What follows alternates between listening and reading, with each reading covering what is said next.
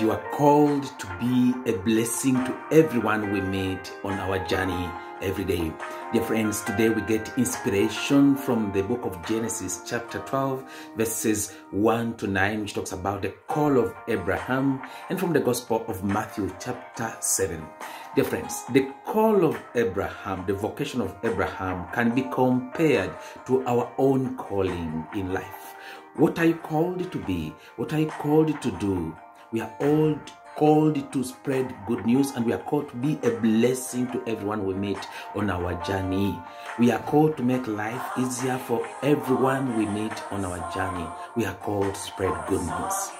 Abraham, at 75 years old, is called by God. And the Lord says to Abraham, leave your country, your family, leave your father's house, and go to the land which I will show you. How uncertain could this be, humanly speaking? That God, if he was to ask you, leave your country, leave your parents, leave your family, leave everything, and come to the land that I will show you. It's not obvious that I know and I understand what the Lord is saying. Indeed, but Abraham, even without understanding much, he accepts the call of the Lord, the voice of the Lord, that voice that speaks deep in our hearts, that voice of the Spirit within us. He listened to that voice telling him to move to the unknown. Many times we fear the unknown. Abraham could have had his fears, yet he trusts in the Lord and moves into the unknown. He moves into a land that he doesn't know. He trusts the Lord. He entrusts everything into God's hands.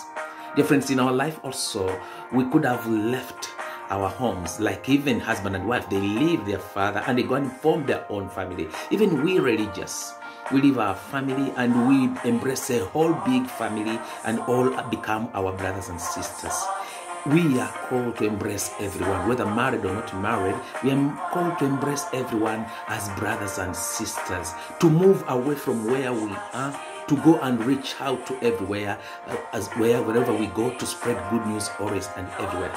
Even in the family where we grow, thanks to our parents and our brothers and sisters, we grow, we are enriched with many beautiful, nice things in the family. We are what we are thanks to the family. It is from that goodness, that love, that joy, that peace which we have expressed in the family, that we go out and spread that love, that joy, that peace to the rest of the world, that we become good news. So the family becomes an agent of the good news to the rest of the world. First of all, from the family itself, first of all, from the community itself, first of all, from the place of work where we are, we spread good news there, and from there, we continue to spread good news everywhere where we go.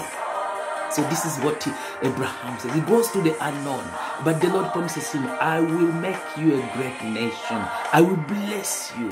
The same words that were said to Abraham are said to you and me, that the Lord is blessing us, and He promises us to make us a great blessing. He's blessing us so that we may bless others.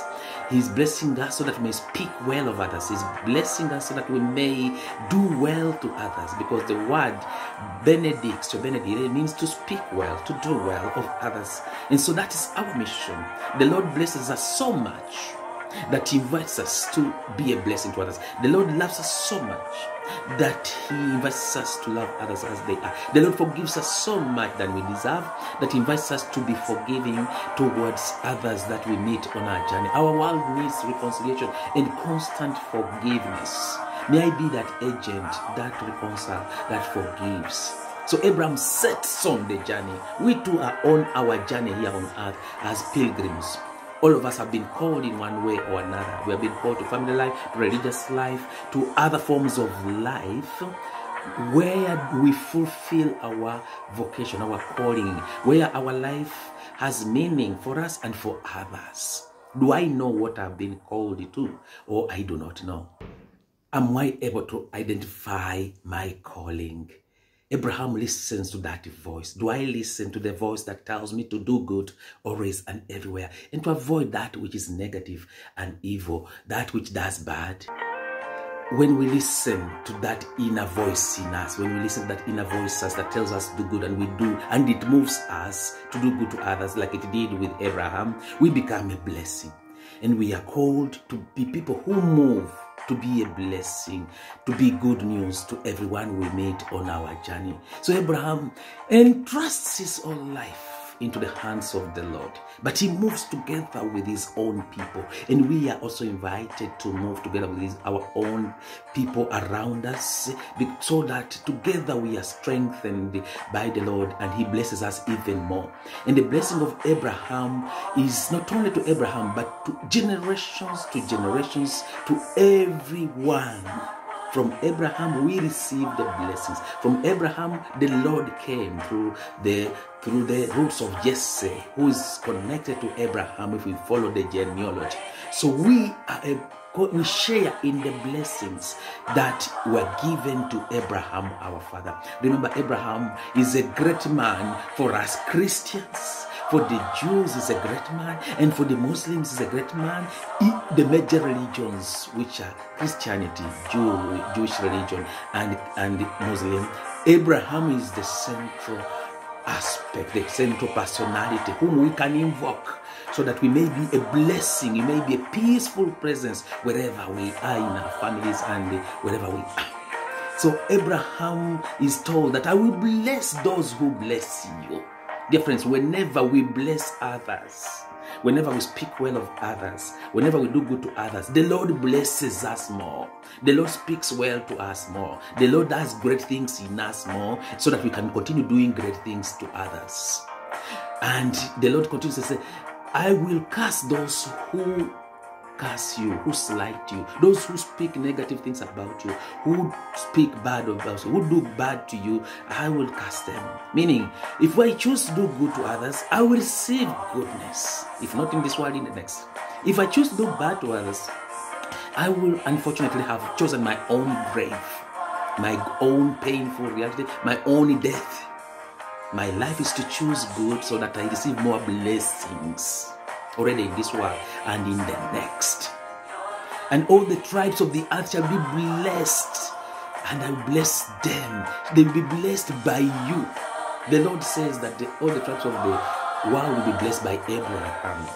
And all the tribes, meaning your tribe, my tribe, we are blessed when we hold on to Abraham, when we hold on to the Lord who blesses Abraham, when we call on the intercession of Abraham. And he said, Abraham, the Lord entrusted you everything. To be, even the blessings fell in your hands, and through you we receive the blessings. Please intercede for us to the Lord God, so that those blessings can still continue overflowing. Today we need a lot of these blessings. So we see Abraham went as the Lord told him. And because he went, he received blessings. Behold, he listened to the voice of the Lord, he received blessings. When we move ourselves, when we listen to the voice of the Lord in our hearts to do good, and we move ourselves, we receive the blessings of the Lord, and we become blessings for others. When we stay in one place, and when we are cold-hearted, then the blessings pass us. We don't receive them as we should.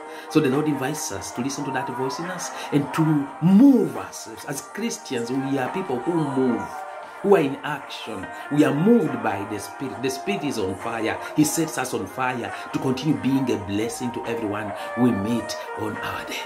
In Abraham at 75 years, he's able to move. And for us who have not yet even reached, I don't know how many years, are we able to move? So it means whatever age we are and wherever we are invited to move our hearts towards love, to move our hearts towards that freedom, that peace, to move and share, to move ourselves, not to stay in one place, not to be stagnant, not to be cold-hearted, but to be warm-hearted, because the spirit we embrace is the spirit that puts our hearts on fire. And we know very well that from Abraham at his old age, together with Sarah, the Lord even blesses them with children, with a child. Meaning that there's nothing impossible with the Lord. If we trust him, everything that seems to be impossible becomes possible. Lord, increase our faith. Lord, increase our trust in you, so that whatever mountains we may face in our lives, you may actually turn them into blessings. Increase our faith, Lord. We believe in you. Increase our faith. And so that we may be a blessing to everyone we meet today. And we got another inspiration, dear friends, from the Gospel of Matthew chapter 7, where we are invited not to judge in order not to be judged we ourselves. Dear friends, it's so interesting that we are invited to take out the big what? To take out the big plank from the Gospel of Matthew chapter 7, verses 1 to 5. We are invited to take out the big plank out of our eyes, so that by taking it out, then we will be able to see the small splinter, like a small stick in the eye of our brothers and sisters. Many times we find ourselves judging others. Many times we find ourselves looking for the many mistakes in others. And sometimes they are just small mistakes. And many times we are the ones who have even bigger mistakes. We are the ones who have big logs of mistakes. But yet we look for that small stick of mistake in others. The Lord says, let us remove first of all the big negative logs of mistakes in us that are blocking us from seeing what is good in others. Let's remove them first. Let's work on ourselves. Let's work on ourselves to learn from whatever happens us, to learn to be good and to do good. Let's work on ourselves to know what our sins are and work on them so that we are able to be free people, to be happy people, to be peaceful people. Let's work on ourselves. Let's be positive. Let's work on ourselves to be positive. Then it is then that when we have worked on ourselves and we are going through an experience many times which may be painful. When we work on ourselves, it may be painful, but that's the work, the journey we are invited to.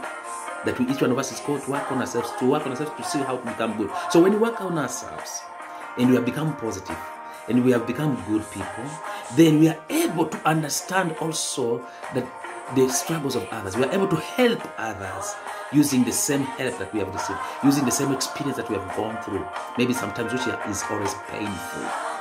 We are able to understand even mercifully others. We are able to forgive others easily because we know that as we could have made even heavier mistakes, others can make also mistakes and they need to be forgiven just as we needed to be forgiven. The Lord says, let's work out ourselves and remove out the big negative blocks in our eyes first. Then we are able to go into see. In that case, we are able to see in order to help others, also to accompany others with more mercy, with more love, with more tenderness into doing good. This does not mean that we should not be able to correct others. No, we are prophets, and we have to, as prophets, we have to speak what is good in order to encourage others. But also we are invited to use with respect to speak that which may not be okay, so that to help my brother, my sister. Is a good prophet does not keep quiet when something is wrong. A good prophet does not keep quiet when something is right. We share in the prophets.